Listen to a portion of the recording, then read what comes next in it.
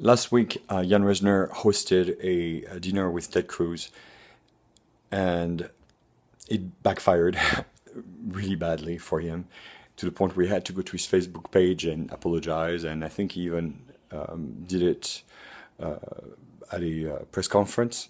But anyhow, I'm kind of shocked that Jan Reisner would not know who Ted Cruz is, that he would actually have to backpedal a few days later. I think he's kind of afraid of getting boycotted.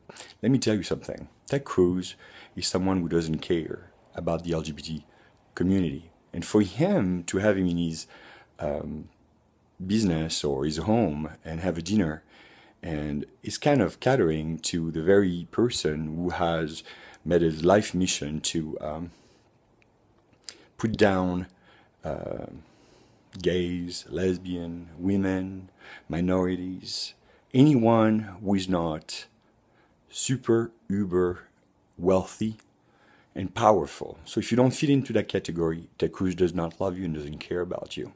So Mr. Reisner, I would like to believe you and I would like to like you, but right now I'm very disappointed in you. And so your apology means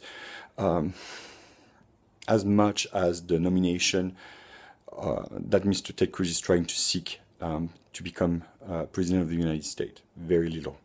I'm not going to vote for him, and I'm not going to accept your apology. I wish you well, though. I wish you to get a conscience. Have a nice life.